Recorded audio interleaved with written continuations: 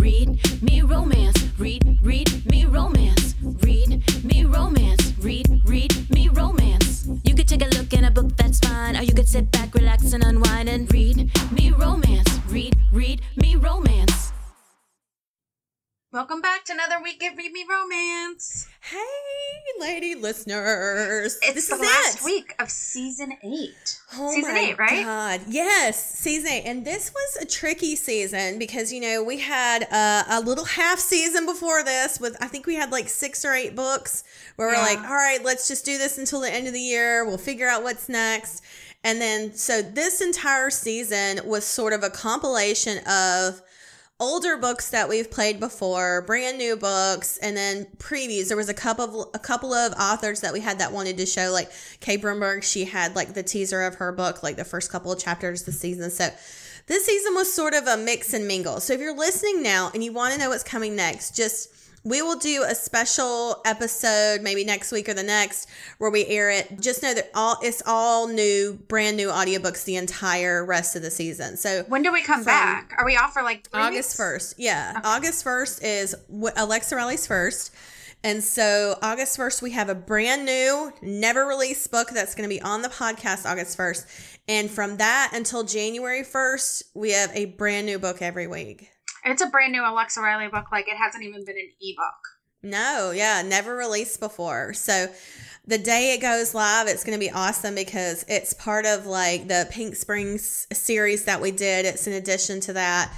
And so we're going to hopefully, fingers crossed, we'll have the print books available then. We'll have our print books back up. So it's if you guys remember the tattoo artist, I think he was in the second one. Yeah. It's his story. Mm-hmm. So we had several people ask us about Wes, and they were like, "Oh, are you going to write him a story?" And we were just kind of like, "Oh, no." He kind of just got left out there, and we're like, "Oh, you know, this would be a great podcast book because those are shorter." Mm-hmm. So it's super exciting. But yeah, this is our final week, and we've got Naima Simone. We're playing one of our old favorites called Grading Curves. I think it's from season 1, maybe season 2. It's from the beginning for sure. Yeah, and so this was one of our like most loved books ever. When we were going back and pulling numbers and stuff, we were just like, oh, let's see what's the most listened to and stuff. And people just ate this one up. It's a student-teacher romance, but the woman's the teacher in this. So it's a little bit of a role reversal, but it's just so hot. And she's such a great writer and writes just the best of books. I don't know if you guys are in the Read Me Romance group, but somebody was posting pictures in there the other day, and it was like what high school students look like, high school boy students look like, what they look like in our high school romance books, and they're like, oh, I'm like, that's so true. Yeah. Oh my God, that's so true. Because sometimes I'll do that. I like a good, sweet high school romance book, but then I'll be like at the store and I'll see the guy in the letter jacket. I'm like, no. Like, he's cute, but that's like an adorable boy cute. Get out of here. Yep. So we'll play Grading Curves for you in just a few minutes, but I will tell you, if you want to get the ebook now, if you don't want to wait to hear the second installment on Thursday, it's 99 cents and in Kindle Unlimited. So if you want it, you can go grab the ebook now and listen to it all. It's awesome. It says on here, it's really cute.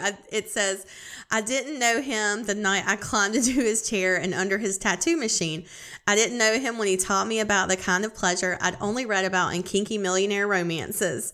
I didn't know that when I walked into my college classroom the next morning, the man who'd inked my skin and dirtied my body would be sitting in front of me. Dean Shaw is my student, my secret, and my downfall if the truth about us comes out. The problem is he's also everything I crave and can't let go. I love it. I love it. It's so good. So, like I said, we'll play the first installment for that in just a few minutes. I'll tell you more about what Naima Simone's got out right now. But I'm going to switch things up on you today because I have a lady listener email that sort of pertained to what we were talking about this week, or some of the stuff I wanted to talk to you about. This one says, the first thing, because I wanted to ask you about book signings. And there was somebody who sent an email today. And it says, Dear Lady DJs, the subject on this is Lady Listener and Facebook Community Group Meetup. I just wanted to say that I absolutely love the podcast and the community of women and writers on the Facebook page, Read Me Romance Headquarters. I honestly feel like so many women in that group all relate to the same things, and we all have the same sense of humor. Have you guys thought about hosting an event for the Read Me Romance community? I would honestly pay a ticket price to attend. I just think it would be really cool to be able to hang out with this group in person. I haven't ever attended a romance convention, and maybe that is. But just know you have at least one lady listener who would pay to have a community meetup in person. Happy to wait until more folks are vaccinated because of COVID, but just something you may want to consider. All the best, Alyssa. So that was one of my things to ask you about. Like, I see that so many authors are already booking, even some for this year, for book signings and stuff. How do you feel about it? I don't know. I haven't given it much thought. I do know that, like, when I hear, like, going to a football game this winter or whatever, I still kind of, like, clench up. You think it's like a leftover knee-jerk reaction? Yeah. Or do you like just think you're not ready? I don't know. It's PTSD? Yeah, it's like a little bit of PSD. I remember when I went to New York, a month or two ago, I would still, like, clinch up in places. Like, there's a lot of people. And I don't know if it's that I'm scared of getting sick or you're just not used to being around a lot of people yet. Yeah, I think that's a big one, too. Not used to being around a lot of people like that anymore. Yeah. We went to the drive-in movies. Our kids were at camp this past week. And, my husband and I, we had a date night. We went to the drive-in here, which is, I'm so happy that they are, like, thriving. This drive-in is, because even last year during COVID, they got special permission to stay open. Yeah. So they were, like, the only business in town that was doing anything, and they did concerts and all kinds of stuff. They stayed open later in the season than they normally would have, and just to accommodate people and stuff. And they're so busy. But we went for the first time in a year this past Friday, and it was packed. But, you're still kind of in your own little bubble at the drive-in, too. Like, you're in your car, you're in your own space. But, like, we were sitting in the back of his truck in the chairs, like, on the in the tailgate or whatever, and we were talking through the whole thing, and I was like, we haven't been to the movies in so long. We're those jackasses that are just talking through the whole thing. It's like we forgot that we're in public. You have to shut up, know?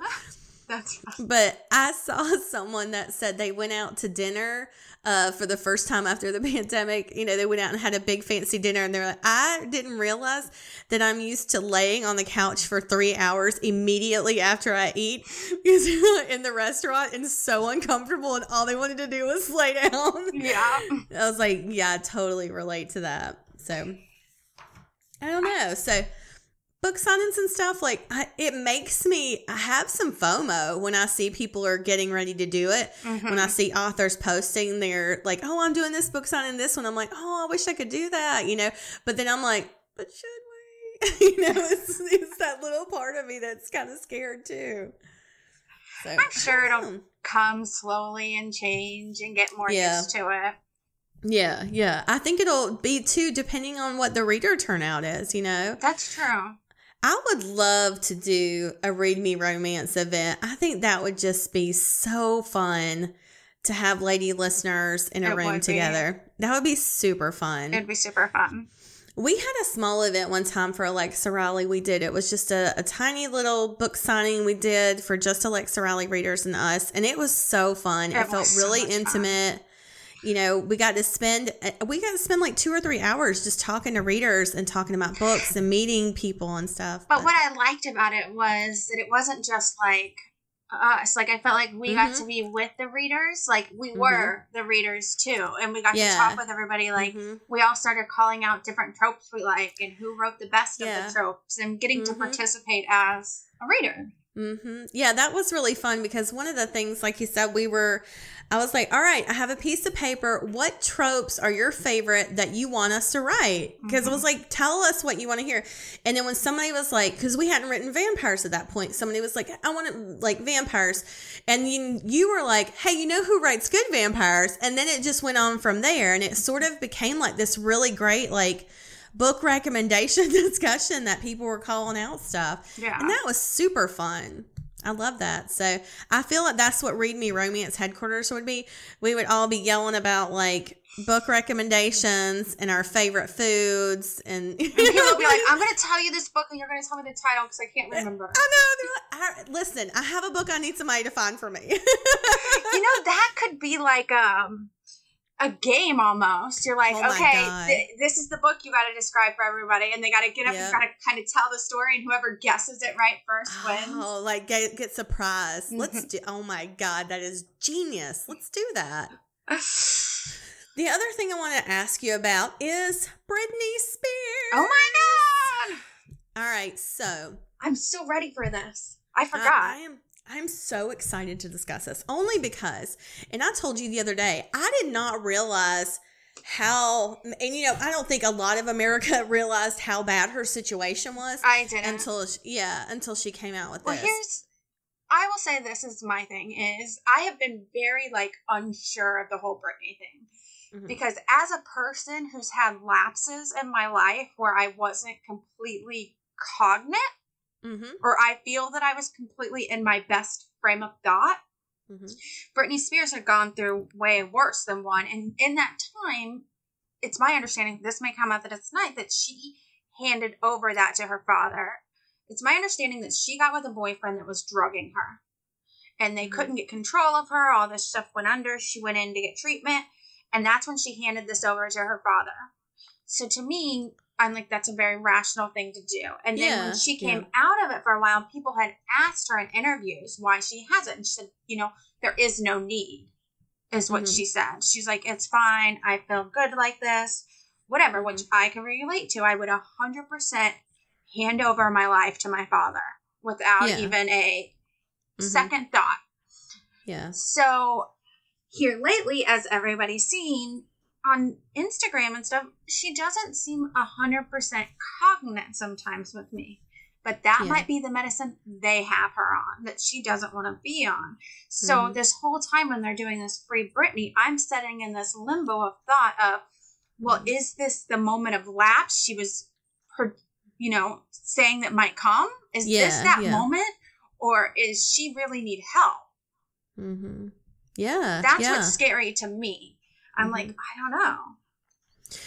When we talked about it before when she was in Vegas and we were like, oh, this is so amazing. Like she has this place and, she has that, whatever they call it. I forget the thing in Vegas that they stay there all the time. She has these shows. She's working so hard. Like, doesn't she look amazing? Like, she's working 7 days a week. She's doing all these shows. She must be just feeling amazing and she loves it.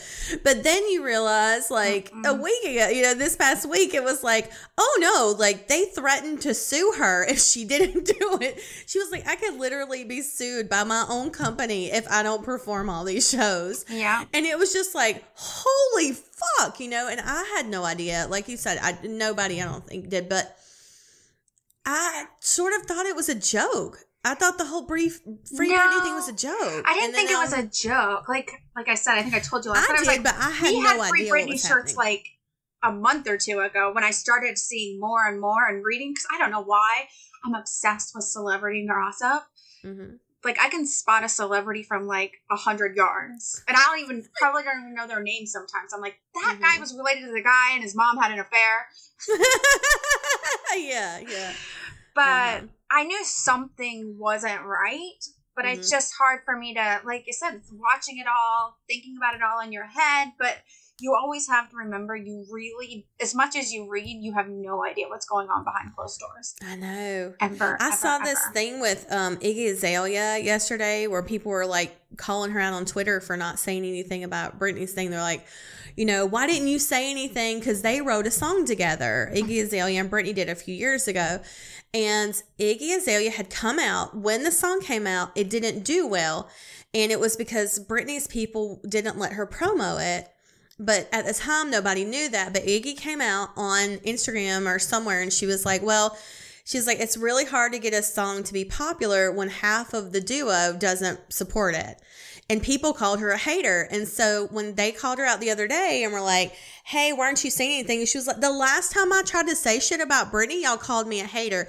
She was like, I told y'all when I did this song with her, she said her people had to come to my house and go through my shit to make sure she was like, I don't know, there wasn't like passing her drugs or some shit, that I was a good influence. And once they like went through my shit, they were like, okay, Brittany can come over and do this now.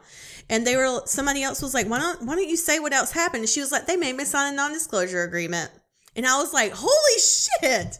Like, this is what's so fucked up.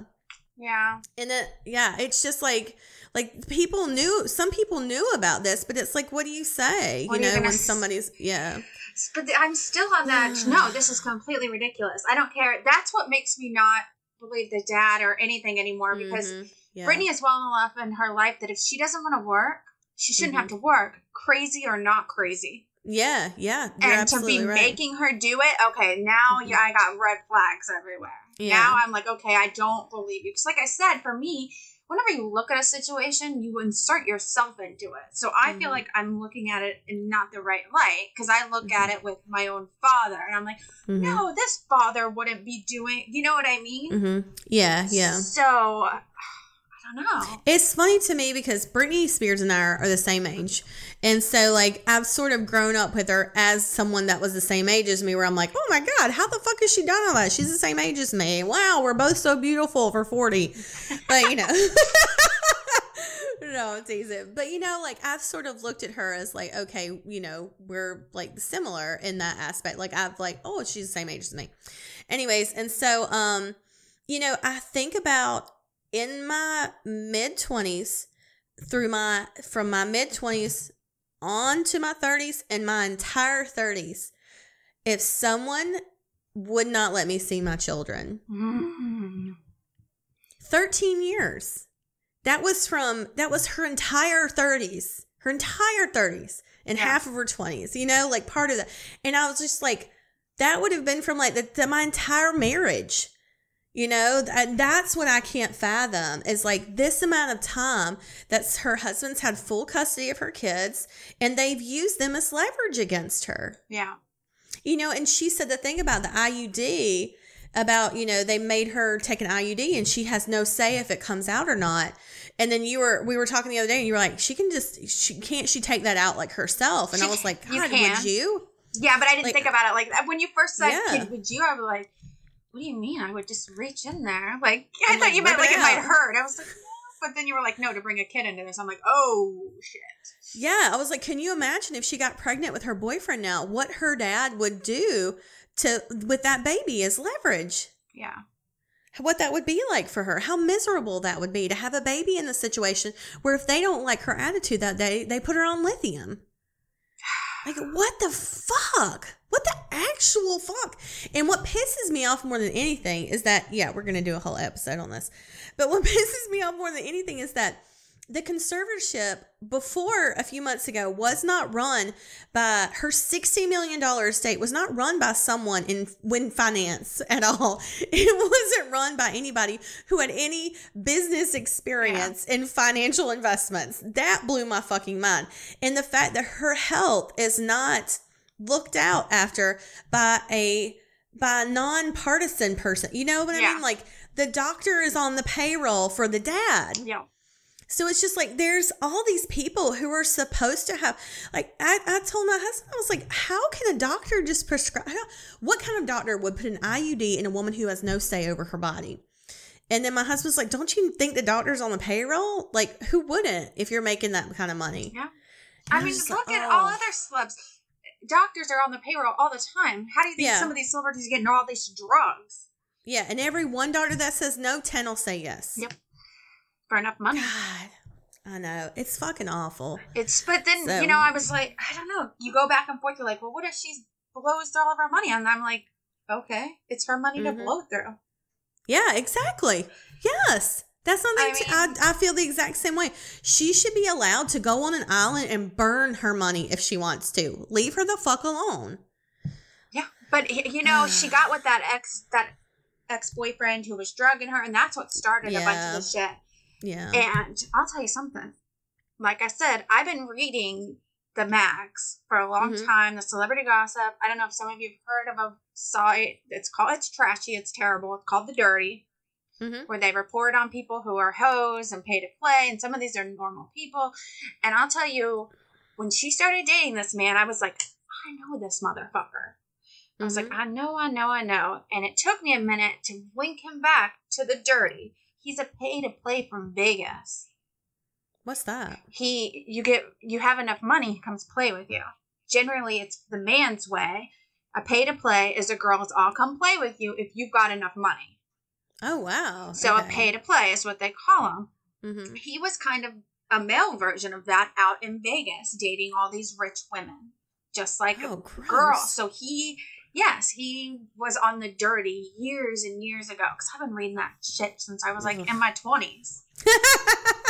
You can actually go on the dirty and lock it down to your city and go through and find like people you knew you grew up with and shit. Damn. Because people write in and I'm learning things on this podcast. They tell today. these stupid stories. Some of it could be fake, some of it could be real, some it's just trashy. But he was on there, so I don't trust his ass either. Yeah, no shit. So maybe he's all in love and it's changed, but I'm just saying, I know he used to roll around on that website. That's her boyfriend now? Yeah. Yeah. I don't know. I mean, you know what? Maybe she just wants a nice companion and she's paying him for that. And I hope he's nice to her. I hope that she has one bright spot in her life right now. They would make beautiful babies. Oh my God, yes. Jesus He's Christ. A handsome man. Yeah, he is. But we'll keep you up to date on live breaking news on the Free Britney movement. This is your local news outlet. I just really hope that the judge steps in and just gets all new people. I need a brand new doctor in here. I need a new psychiatrist in here. I need all of this evaluated and stripped apart. But just like something is still going on that we don't understand, because the judge asked the lawyer, well, does she want to file? And she's saying, no, I don't want to file.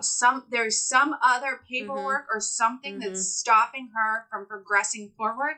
She's very clearly scared because she has gone all these years without saying something publicly. Yeah. So there's like, why now? Why I still feel like way? there's a piece we don't know about that's being used or leveraged against her, because her lawyer, I would have thought, would have gone ahead and pushed forward. But he said, no, at this time, Britney doesn't want to move forward. It's like, I don't know. What do you want then? Yeah. I mean, what's going on? So. Like I said, we'll keep you guys updated, and you can, send us an email. What are your thoughts? Send it to readmeromance@gmail.com. You know, I always say, like, we don't know what's going on behind closed doors. I don't know if I've ever said this before on here before, if we've talked about it. I remember growing up, I had a really close friend, and she was with another one of my really close friends or family, whatever. And we used to go out, and she would say, he is this way. And we would be like, I don't know what you're talking about. When he drinks, he's not that way. He's always been nice. He's always been great. I don't know. Everybody's like, why? We just thought she was being like, snooty about it, or didn't want him drinking too much. And she's just like, we always thought he was fun. And then I remember one night I went to this girl's house, and I spent the night because I got in a fight with my husband. Go over there, spend the night. In the middle of the night, I wake up at 3 a.m, and this man is going fucking psycho. Really? In the middle of the night, banging on the door. And I remember sitting up in bed, and she's like holding the door closed, and she's like, this is what I was fucking talking about. Holy shit. And I remember sitting there, and I was like, so this is what people are talking about when they said you don't know what's going on behind people's closed doors. Yeah, that was my epiphany moment of like, okay, I've known these people like my whole life, and I did not know that. So it's very much that. You really don't know until. And the fact, like, how brave of her to go and air her dirty laundry, because she knew that as soon as she said all that shit, she knew that was going to be all the talk, I'm in the fear of what they're going to do now to her. Yeah. How much courage that took for her to do that. I just hope now that there's eyes on her because of this, Yeah. Everybody's going to start digging in. Yeah, all these people are going to start digging in these doctors' lives, these nurses' lives. Oh, I saw something on Instagram, and it was Us Weekly that had posted up the Free Britney thing. And somebody just pulled up all their old covers with Britney, just where they tore her apart. And they're like, you're part of the problem. Yeah. You don't get to come in here and say free Britney now. You're the ones that help incite this bullshit. And it's like, Britney gone crazy. Britney not fit to be a mom. Blah, blah, blah. Like all these like terrible covers where they had participated in it. And it was just like. Yeah. They've been going after people that were like telling Justin Timberlake to sit the fuck down. Mm-hmm. Yeah. Yeah. I did like that Paris Hilton, you know, really reached out to her. I thought that because she had mentioned in her statement, she had mentioned the Paris Hilton documentary. She said, I didn't believe Paris until I watched that. And she said, and that made me brave, seeing what Paris had gone through and how she had told her story about Paris Hilton, the abuse that she had endured at this private school that Paris never told her family about, because she said that the teachers there threatened her. Like everybody there said, we'll just say you're lying. Your parents won't believe you, you know, and she was just locked in this hell. And Brittany said she watched that documentary and it made her brave enough to do this. And I love that, like, Paris's mom and like Nikki and all them like reached out to her, and I thought that was really sweet. So. You know, off kind of topic is Kathy Hilton went on the Housewives now. I saw that in the article. It said she was a housewife, and I'm like, how is Mel not telling And I'll me tell this? you something. This woman is amazing. Even on Twitter, everybody's like, Really? protect Kathy Hilton. Really? Because she is the most down to earth. She doesn't even realize she slays. And she's, Really? oh my God, she is comedic. Me and my friends are talking about it, that watch it. I'm like, she's like the funniest housewife we've ever had. She doesn't even know it. Like in one episode, Kathy or her sister's trying to sleep, and she's like, what are you doing over there? She's like, I'm drinking this drink. And she rolls over and she's like, that's a Red Bull. And she's like, I just thought it was a spirit.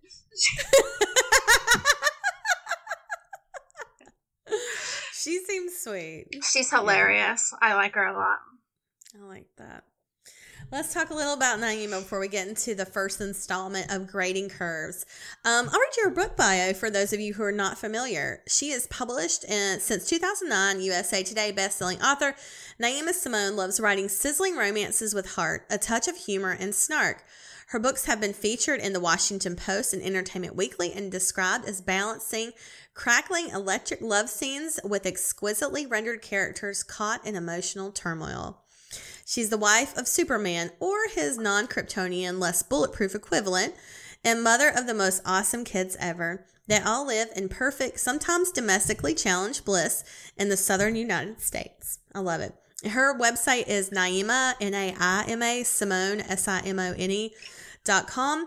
And on her website, I love that it says, don't worry, it's a lot cleaner than my real home because there's not all that, oh, I want to eat, Mom, and I need clothes to wear. Can you do laundry? So yeah, I love it here. Come on in, put your feet up, hang out, and poke your nose in my stuff.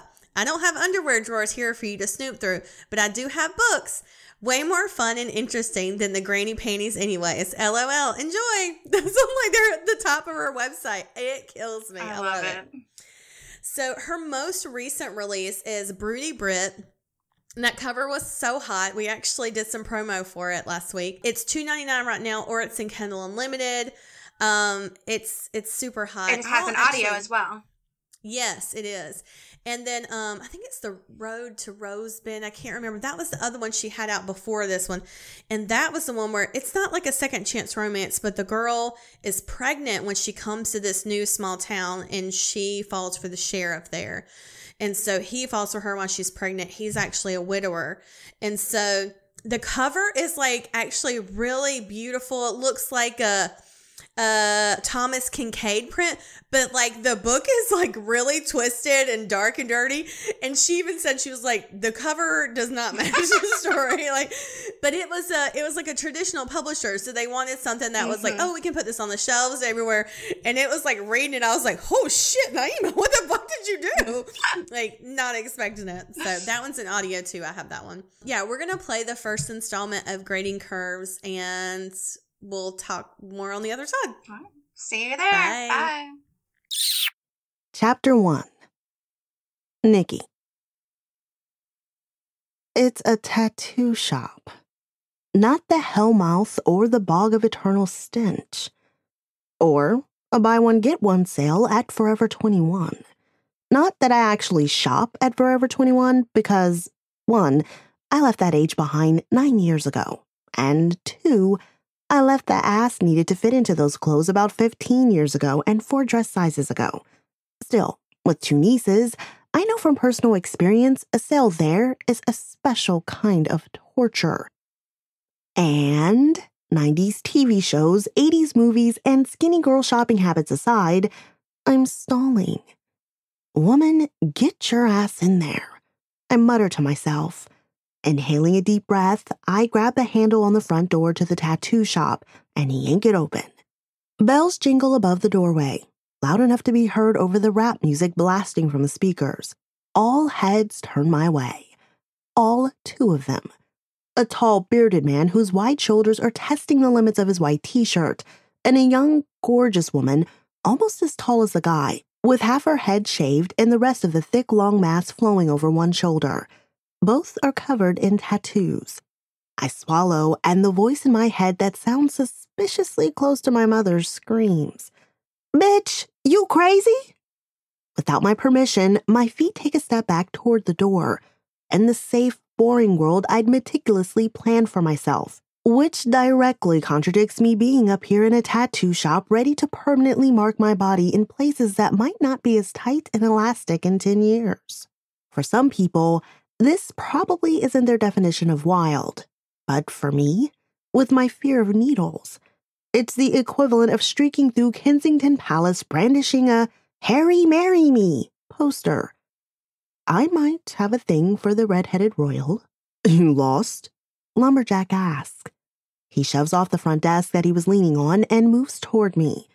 "If you're looking for the cafe that was here, it moved to the other side of town over a year ago." Okay. I know what he's seeing. Older black woman, older than him anyway. Simple, almost conservative clothing and jewelry. So I get his question. Doesn't mean I'm still not offended. But with terror crawling through my veins like an army of ants headed to Armageddon, my throat is too dry to deliver a verbal smackdown. "No," I blurt before he can give me instructions to said cafe while ushering me out of the shop. He halts, frowning at my most likely too loud and vehement protest. "I mean, no. I'm here for a tattoo. Please." I tack on since he and the supermodel only stare at me more. "Where? Beneath the cardigan?" He nods toward my pale blue sweater that's opened over a white tank top. Okay, that was just snippy and uncalled for. My cardigan was cute as hell, and 50% off at New York & Company.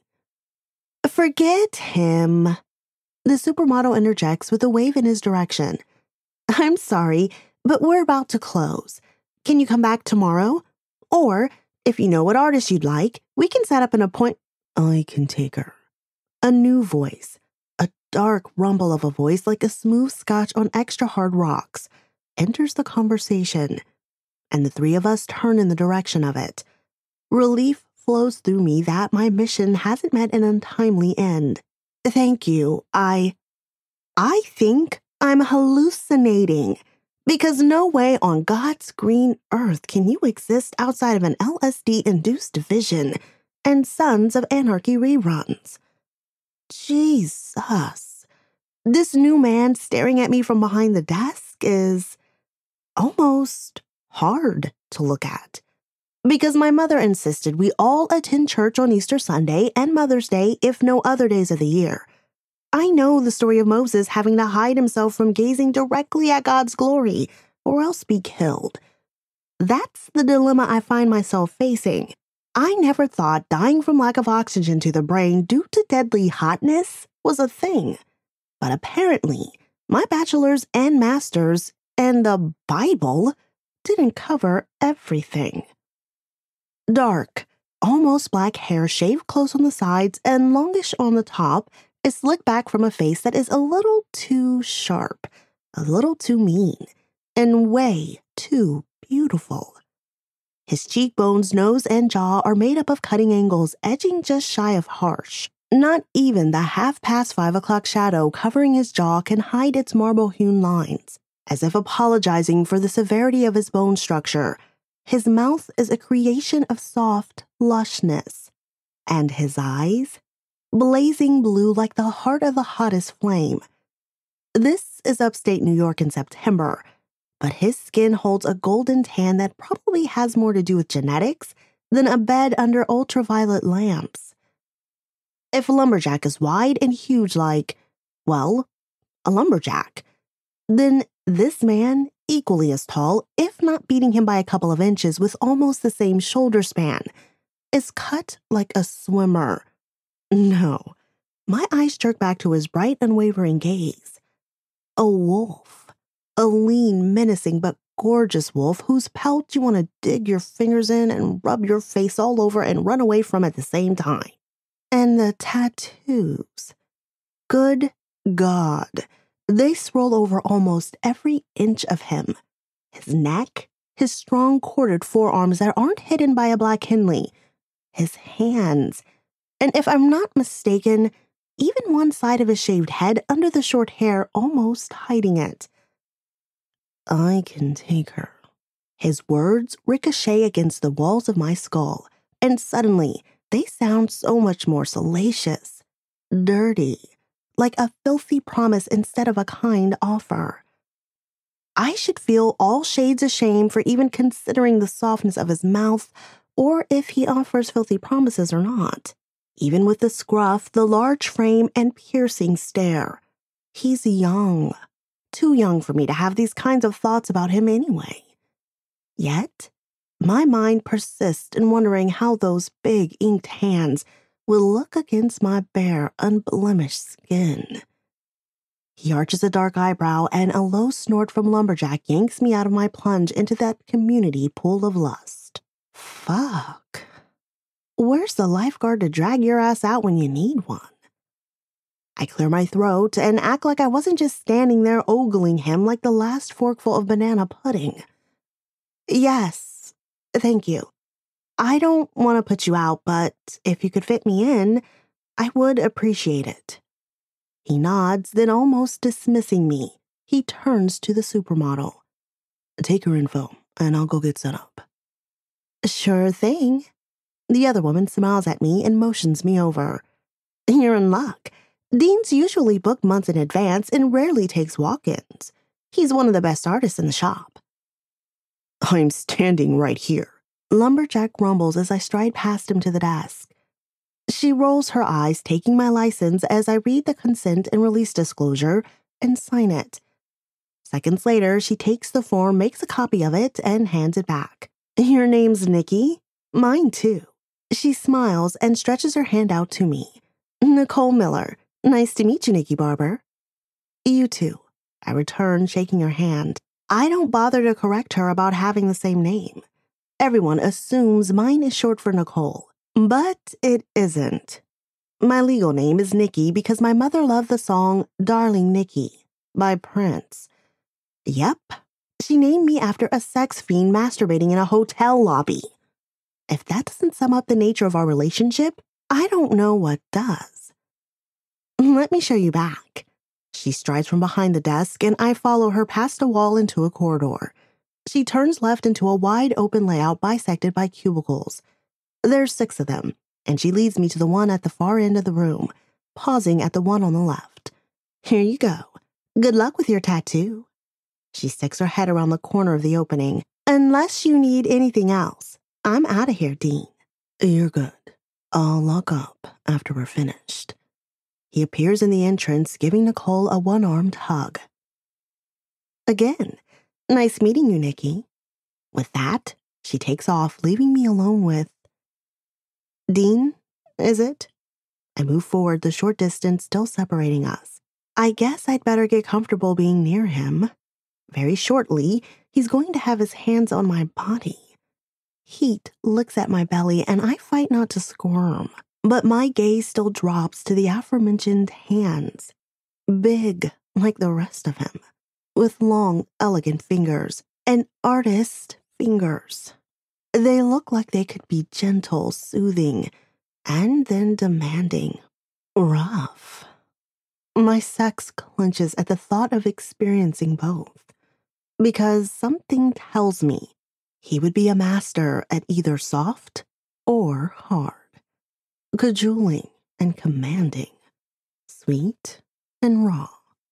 Dragging in a breath, I return my attention to his face and find myself locked in a visual showdown that ratchets the furnace inside of me from contained campfire level to Nero playing on his fiddle let the shit burn level. Unable to meet that intense blue gaze anymore, I duck my head like a coward and pretend that folding the disclaimer and shoving it in my purse is the most important task of the night. But Jesus, if I'm this turned on by just the sight of him, what the hell am I going to do when he actually touches me? Maybe the needle on the tattoo machine will switch off this. Oh, fuck. The needle. Question. I cough, squinting up at him. Just how bad is this going to hurt? I might have a tiny pair of needles. And by tiny, I mean the nurses having to bring in the straps and cuffs to vaccinate me when I was a kid. On the scale of 1 to 10, 1 being nothing to see here and 10 being knock me out to get it done. He crosses his thick arms over his chest. Don't you look, damn it. Don't look at those tendons and muscles flexing under all that inked skin. Are you a virgin? I blink. Blink again. Excuse me? I don't see what my sex life has to do with getting a tattoo. A tattoo virgin. He clarifies, his eyebrows arching. I'm guessing you've never had a tattoo before. Warmth that has zero to do with his hotness prickles my skin and races up my throat and pours into my cheeks. Right, I say, pushing a hand through my curls. I should have guessed that. Sorry. I'm a little nervous. Because of the needles. He nods, studying me with a scrutiny that seems to peer beneath flesh and bone, to every secret wish and need, locked up tight from prying eyes and unworthy people. Come on in. Nikki, right? Yes. I follow him into this surprisingly spacious cubicle. I've worked in enough of them when I put myself through college to notice that someone actually put care into the design of it. The walls stand at least 6 feet, and though he towers over the top by a few more inches, it's the perfect height to provide privacy for most people. A rod stretches over the opening, and a black curtain is swept to the side to ensure even more concealment if needed.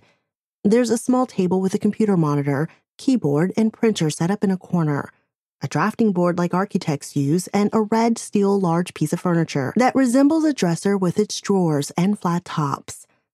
The rest of the space is taken up by what looks like a barber's chair and several pieces of folded up furniture against the walls. It's neat and would almost be sterile if not for the framed art lining the walls. Drawings and even a couple of photographs of vivid Chinese dragons and koi fish, flowers, ships crashing onto rocks, even a mural of the X-Men that appears to be inked onto someone's back. Interesting choice. They're all beautiful. Exquisite, even. And though I can't explain how I know, I'd bet the last $20 that my mother left in my checking account that they are all his. Have a seat. He waves toward the chair and drags over a stool facing me. With his height, our knees are on the same level, almost bumping. To answer your question, it depends on the person and their pain level. Most people find it tolerable and nothing to cry over. Some even find it pleasurable. My face must reflect the, what the fuck, reverberating in my head, because he shrugs a wide shoulder. Like I said, it depends on the person. Also, where are you thinking of getting it? Some areas are more sensitive than others. I wanted it low on my left shoulder. I twisted to pat the area, giving him a more accurate idea of the location. That shouldn't be too bad. Now, he leans forward, propping his elbows on his thighs and bringing him a little closer to me. Are you going to go through with this? Or do you chalk it up to having a wild idea and walking away? I frown, a little offended. What makes you think I'm having a wild idea? Well, I am, but I've thought about it, made up my mind about it. He scans my cardigan, tank, and jeans, and without words accuses me of being, what? Too old? Too pathetic? Too weak? I'm projecting on that last one, but the knowledge doesn't stop the anger from simmering inside my chest. What? Are you trying to tell me that women my age don't come in for tattoos? I snap. Nothing to do with age. He murmurs. I don't know how old you are, since I didn't look at your license, but women of all ages come in here. That's not what I meant. When you busted up in here, you look like you were forcing yourself to. That any minute, you could just as easily turn around, walk out, and not come back. That doesn't say certainty about what you want. Maybe pride or stubbornness is putting you in this chair, rather than a desire for a tattoo. And that's not reason to be here, permanently modifying your body.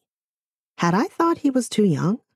He can't be more than 24, 6 years my junior, but he possesses an insightfulness that was amazing and unsettling. He needs to be a young, hot artist who makes my body tingle in places that have lain dormant for so long, they're probably atrophied. I don't need for him to make me curious. Curiosity is a slippery slope that leads to a longing to discover more about him. When I leave here, I'll never see him again. We'll forget him. Curiosity would prevent that. I'm sure, I say, voice flat and brooking no argument. At least that's how it works with my students. And though he arches an eyebrow, he doesn't argue. Relief flows through me. Do you interrogate all of your clients like this? No, only the ones wearing baby blue sweaters, diamond earrings her man probably spent a mortgage payment on, has gorgeous curls and a fear of needles. I stare at him, maybe gape. Did he just call me spoiled and complimented my hair in the same sentence? He can't be flirting with me. Tatted bad boys don't go for older, boring college professors. And everything about him screams bad for me. Usually, I go for men like Dr. Chris Russell, who I met at the faculty mixer days ago. Older than me, job that involves numbers or books, wears khakis or dark slacks, button-down shirts with bow ties, has a 401k, and is definitely ink-free. Adrenaline over the tattoo must be having my imagination working overtime. Okay, do you have any idea what you want? He asks, that firm voice all business again. Business-like or not, that's a loaded question if I ever heard one. Yes, a woodpecker. A woodpecker. He repeats slower, like Woody. I frown. Well, I guess, but less cartoony and mean. He studies me with that unnerving, all-too-seeing gaze for several long moments before he rolls the stool over to the computer and the drafting table. The next 20 minutes are spent in silence as he works over his tablet. Finally, he finishes and crosses over to me in 3 long strides. Is this something like what you wanted? He hands me the thin tablet, and I stare down at the screen. No, it's not what I envisioned. It's better. My heart pounds in my chest. From the bright red crest to the black and white streaked head and flecks of red near the beak, onto the black and brown molted body and feet, the drawing is gorgeous. Even the bark of the tree it clings to is so lifelike. I lift a hand to touch it before I can stop myself. I'm half expecting to feel the rough, knobby texture and the silken feathers and fragile bones of the bird. Odd. I raise my gaze to his. It's beautiful. I breathe. Tears sting my eyes, and I duck my head, batting my lashes to hold the betraying, silly moisture back. I love it. Thank you. You're welcome, he says softly, almost gently. And I stiffen because surely I imagined the brush of fingers over my hair. Yes, it was most likely the air from the AC system. I'll get this printed and have it on you. Take off your sweater, and you'll probably need to lower your strap and push the top down a little. My belly executes a nervous stop, drop, and roll. He doesn't wait for my agreement, but turns away toward the scanner and printer. I just stare at his back, speechless. Stripping in front of him, even if it is just my sweater and a strap, I swallow, trying to moisten my suddenly parched mouth and throat.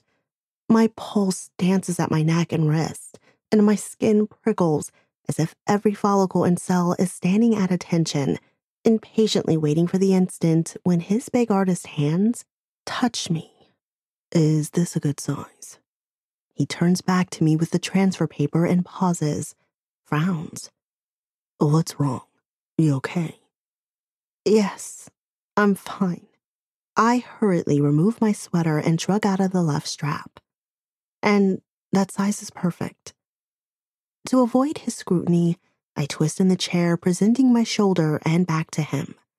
Water hits my back, and then he's touching me. I shiver, and no way he could have missed it. Please, God, let him chalk it up to being cold. Look who my mother is. I think you kind of owe me one. I don't know if my prayer is heard, but Dean doesn't comment on the full-body quake I just gave, so I'll take it. Because for the love of all that's Hail Mary worthy, he's just smoothed his palm over me, and my sex clenches so hard, I'll probably be bruised down there. I hold my cardigan up over my breast. If he catches sight of the beaded nipples that are no doubt protruding through my bra and shirt like spikes, my humiliation would be complete. Fuck humiliation, my nipples yell. We want some of that. Oh, for fuck's sake. Slowly, he peels the transparent from my skin, and even that's a sensory caress. Take a look in the mirror, over there. Careful to keep a grip on my sweater, I shove off the elevated chair and cross to the mirror hanging on the far wall. Turning, I inspect the outline on my lower shoulder blade and upper back. It's medium-sized, but if I needed to cover it for work, I wouldn't have any problems. Perfect. I return to the chair, but he's lugging one of the folded-up pieces of furniture over, and in minutes, he has it erected to form a long black cushioned table/bed/OBGYN chair. I refuse to think of stirrups. Come on over here. He pats the cushion. When I eye it, not even attempting to hide my skepticism, the corner of his mouth quirks. The first smile I've seen on him, even if it's a not-quite smile, and I quickly glance away from it. If his lips look full before, that's like Curl made them positively edible. Trust me, I've had a 400-pound biker whose beard added another 15 stretched out on this. It can support your tiny frame. Tiny? I snort. When you're 6'3" or 6'4", I suppose my 5 feet 4 inches may seem small, but with my full C-cup, hips for days, ass and thick thighs, I've never been called petite or tiny. I need you to lie on your stomach. I got you. Dean murmurs, cupping my hips and helping me to turn and shift so I'm positioned as he needs me. With a professionalism that isn't lost on me and is much appreciated, he gently tugs down the back of my tank top until more of my back is exposed to him. I must be flashing him a fair amount of side boob, but to give him credit, he doesn't seem to notice, and I can't decide if I'm relieved or disappointed over that. He spins around to his station to gather ink and small caps, but my skin is branded by his palm prints. Part of me wants to reach down and scrub at my hips, try to erase the phantom pressure of him cradling me, but the other, needier, darker part hungers to cover it, press it harder, deeper into my skin, savor that branding for as long as I can. Ready? He rumbles from beside me. My nerves are tap dancing like they're auditioning for Gregory Hines. The buzz from the tattoo machine fills my ears, and I tense.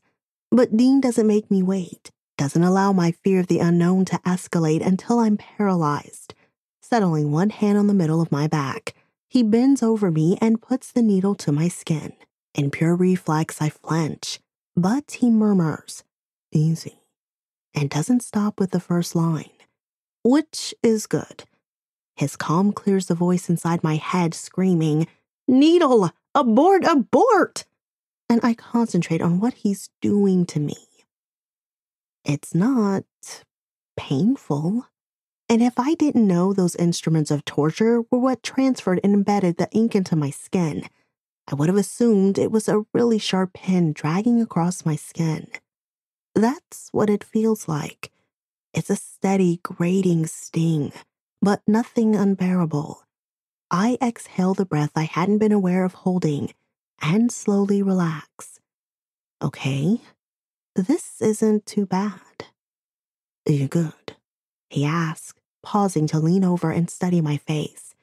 I nod, and he returns to my back. This time, when the buzzing starts, I don't jump, and my body doesn't turn into a slab of marble. And Woody wasn't mean. He just didn't take anyone's shit.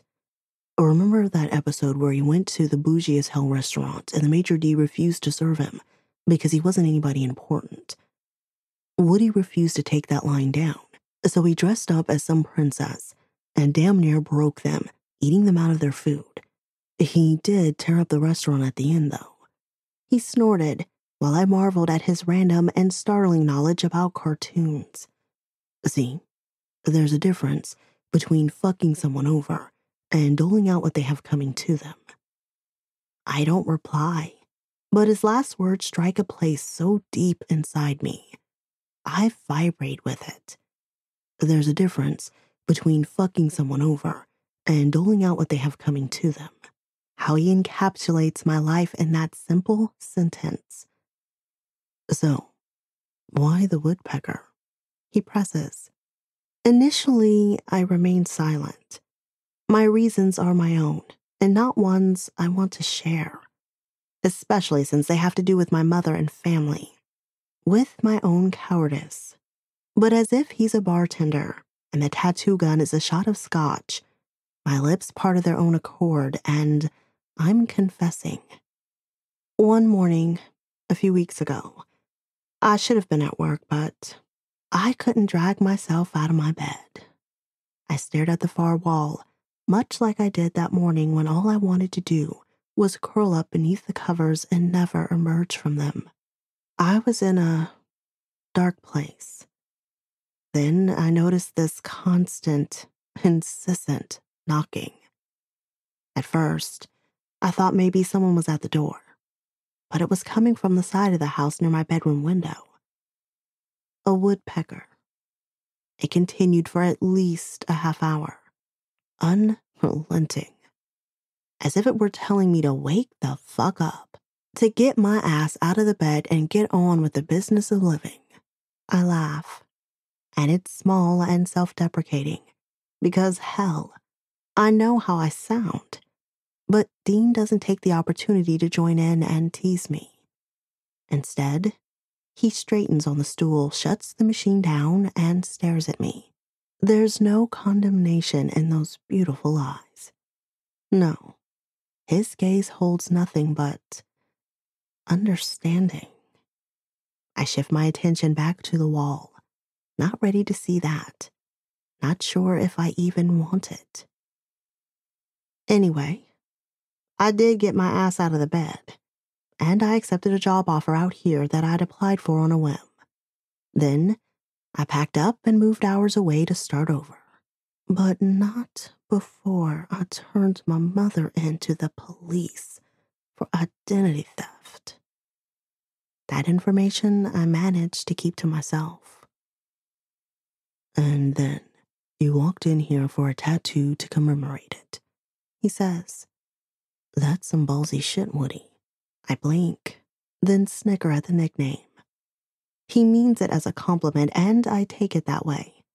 With a slight smile curling the corner of his mouth, he returns to his work. For the next few minutes, silence reigns as I run over our conversation since that "I'll take her" through my head. I bought them myself. I murmur, the words escaping me without my permission. He glances up at me, lifting the gun from my skin. What? The earrings. I unfold an arm from under my head and tap one of the diamond studs.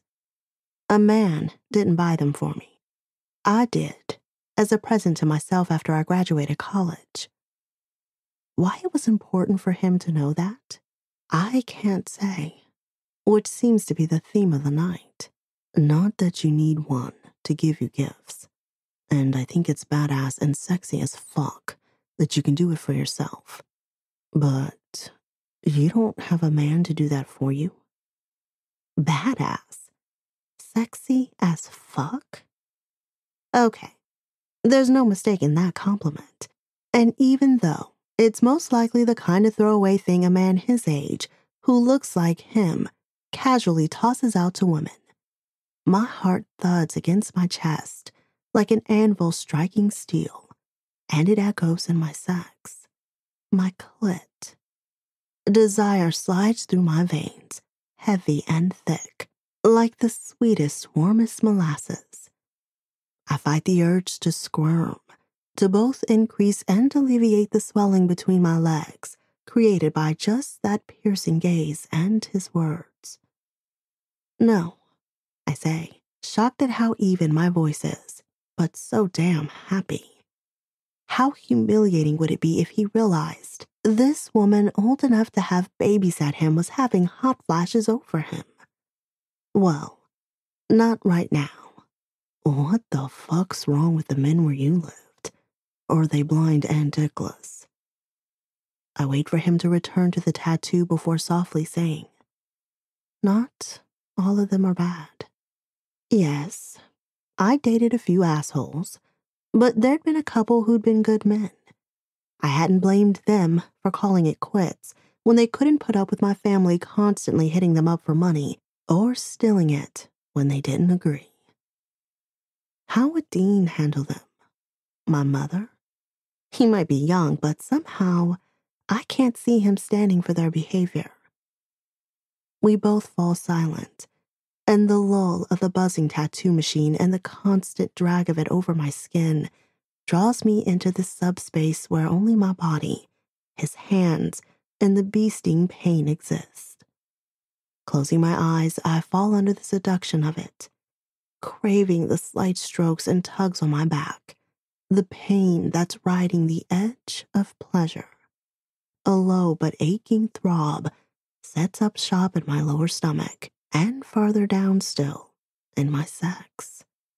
My breasts grow heavier, and lying on them, the nipples taut and sensitive against the black padding intensifies the pressure, and my teeth sink into my bottom lip. Keep still, Dean murmurs, wiping a paper towel across my skin. Only a little longer. I nod, but God, my body has turned into one big tuning fork, and he is the sole frequency I'm attuned to. I struggle not to quiver, to shake with the need zipping through me like tiny electrical currents. He'd warned me about some people deriving pleasure from getting tattooed, and I hadn't believed him.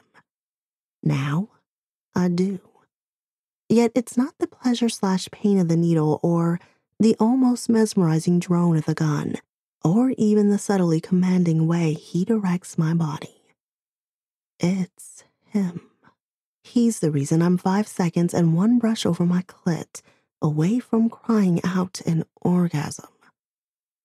Minutes later, he shuts off the tattoo machine for good and straightens. It's done. Let me wipe it off and you can take a look. For the next few moments, he cleans my skin and rubs an ointment on me. Okay, you're ready, he says, shucking his gloves. Carefully, I sit up, clutching my sweater, keeping my head lowered.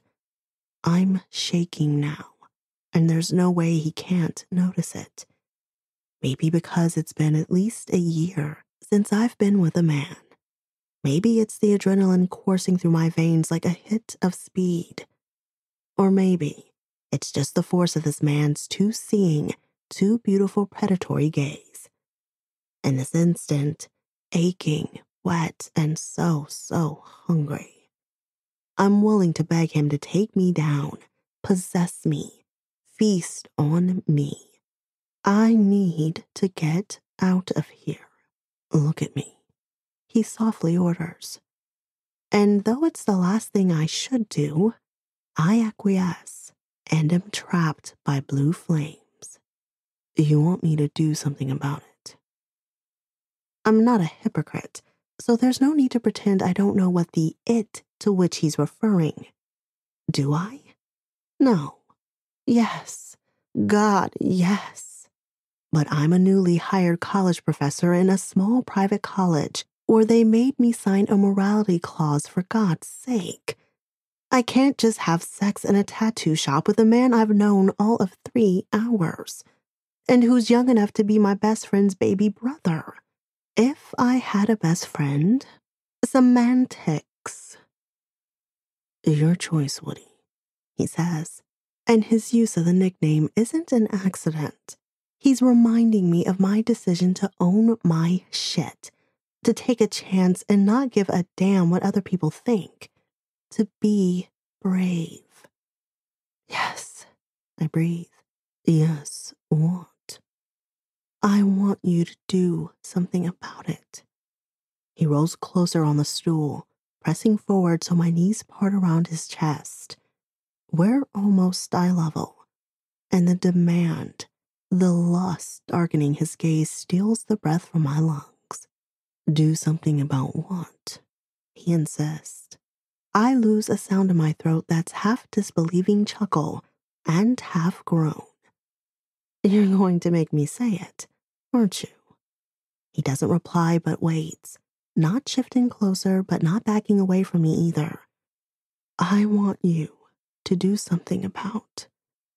I falter, but the thought that the sooner I put it out there, the sooner I'll discover if that mouth is as soft as it looks, purges the words from me. Do something about the orgasm I needed 5 minutes ago before I lose my mind. The skin over his cheekbones tauten, making them appear sharper. He cups my knees and eases them farther apart, opening me wider. His gaze skates over my chest, lingering on the tank, clinging to my breast, and the clear outline of my nipples under the thin material, before lowering to my denim-covered sex. You're wet, aren't you? He asks, his voice a low rumble with a vein of steel threading through it, demanding my honesty. Again. Yes, I breathe, giving it to him. There's no use in lying. If he chose to unzip my jeans and slide a finger inside my panties, he could easily discover the truth. I'm drenched for him. Embarrassingly so. You're going to let me find out for myself, he presses, damn near echoing my thoughts. You going to let me pull these jeans off those gorgeous hips and dick tease of an ass? And let me see if that vanilla and whatever the fuck else scent on your skin is thicker, sweeter in your pussy? You're gonna let me get my tongue wrapped around that scent, Woody? Shock barrels through me. Shock and lust so hot it incinerates every brain cell that controls motor functions. No one has ever spoken to me like that. Shouldn't I be angry? Offended? Anything other than so damn hot and wet, Haynes might need to make fire retardant and water-resistant underwear a thing. My mind is numb, but my body isn't experiencing the existential crisis since my lips part and I utter, yes. He stands and thrusts a hand through my hair, gripping the curls and tugging my head back.